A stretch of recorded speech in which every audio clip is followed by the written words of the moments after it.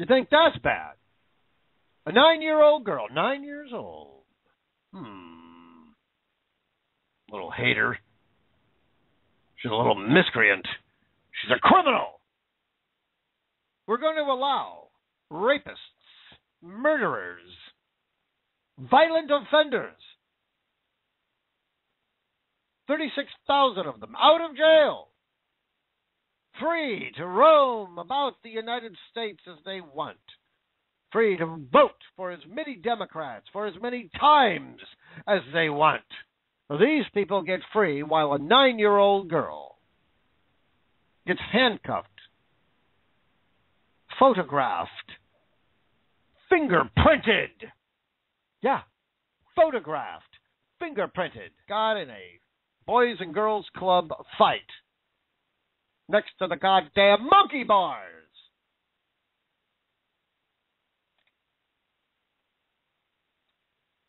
Well, the whole story is she's at this, and this is Portland, Oregon, and I do know Portland, Oregon. I grew up in Vancouver, Washington, which is right across the goddamn Columbia River. Portland's always been wacko. The whole state of Oregon is wacko. Beautiful country there, though. Gorgeous coast. Some of the most beautiful coasts you've ever seen in your life. Sea Lion Caves. You got Crater Lake. Been all over there. Skied on Mount Hood, Mount Bachelor, the whole smash. But the people are just idiots.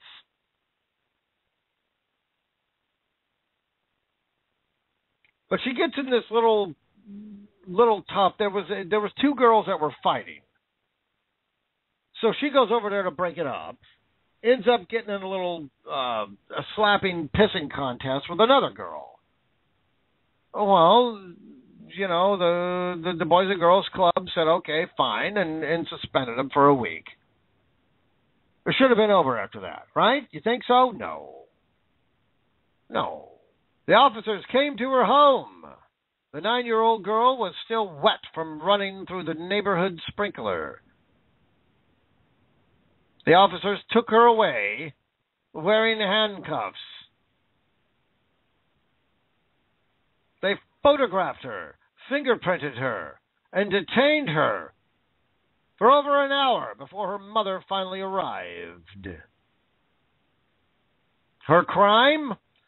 Getting in a fight with another kid, a fight that took place nearly a week beforehand and ended with apologies on all sides.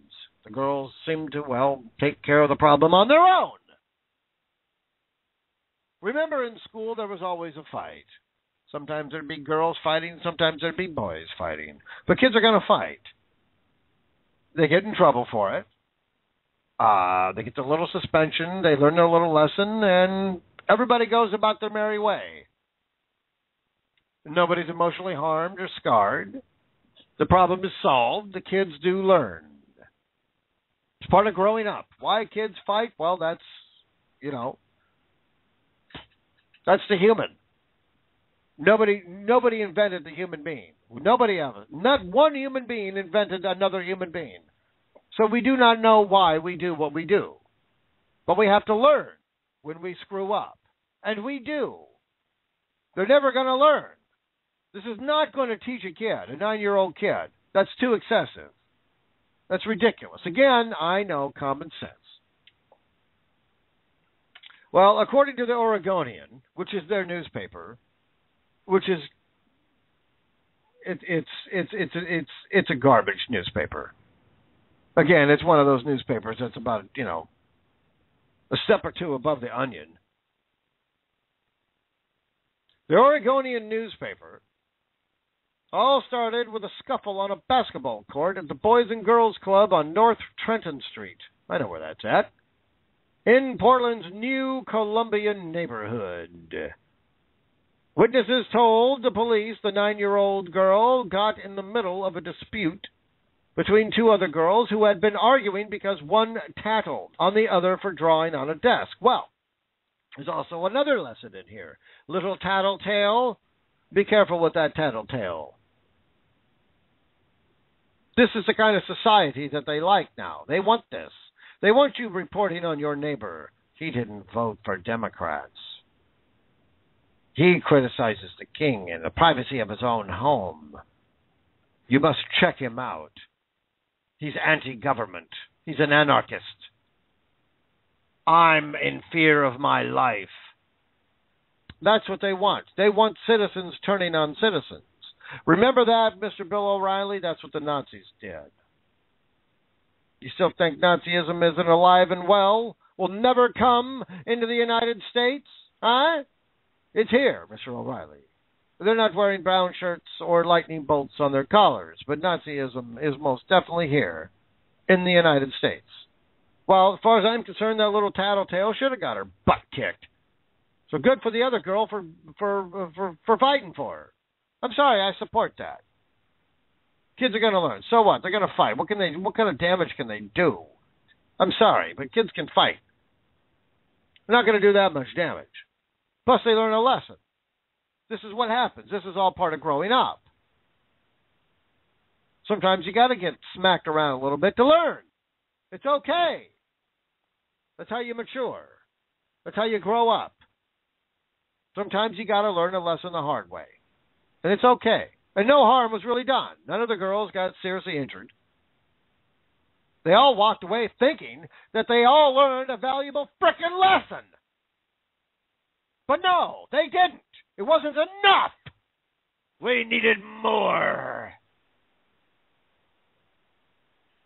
This 9-year-old girl is a threat to society. We must remove her.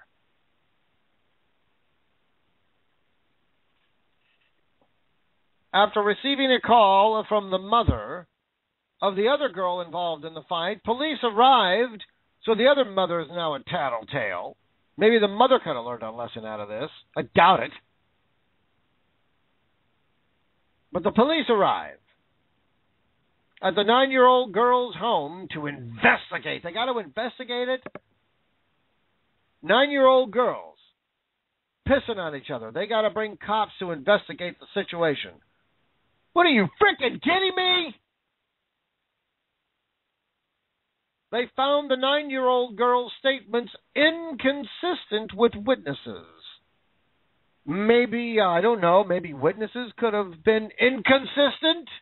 You're going to take the witness's report rather than the girl who was actually in the goddamn fight. What are you kidding me? What are you kidding me?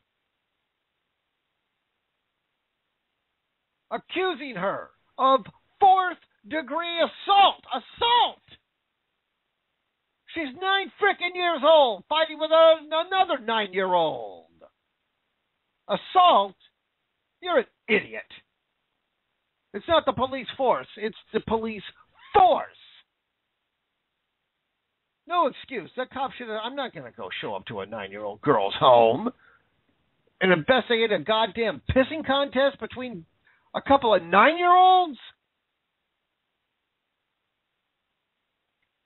The cop should have lost his job for that one right there. Police chief should have said, hey, Officer Obi, get in here. You're friggin' fired. Give me your badge. Give me your gun. Don't ever show up in here again, or I'm going to arrest you. Did we get that? No. This son of a bitch probably got a goddamn promotion. Probably got a Medal of Honor. Does that make you feel like a real man now, cop? You took a 9-year-old girl out of society because you found her statements inconsistent with witnesses who probably showed up to the fight late and didn't even see it all? My God almighty! Don't they have a district attorney in there? Maybe the district attorney could bring these cops on charges. And bring the goddamn police chief on charges for not firing these assholes. God damn it. But just got to accept it. 21st century. We don't like it, but we just got to accept it. It's the 21st century, man. It is what it is. Well, no, it isn't. It is what it is, Mr. McCain. This is unacceptable. fingerprinted, photographed. She get a full body cavity search too? Huh? Jesus Christ, 4th degree assault, Class A misdemeanor. This is ridiculous. No excuse for that. No excuse for that at all, cop. You shouldn't have even shown up to her house. Jesus Christ, when are we going to get some common frickin' sense in our country again? I'm sorry, cops, but I can't support this crap. You people keep turning me away. You keep pushing me away. I would love to have faith and trust in the police departments. I really would. I'd love to have that trust again. But you give me no reason to have any faith in you or to give you my trust. I can't.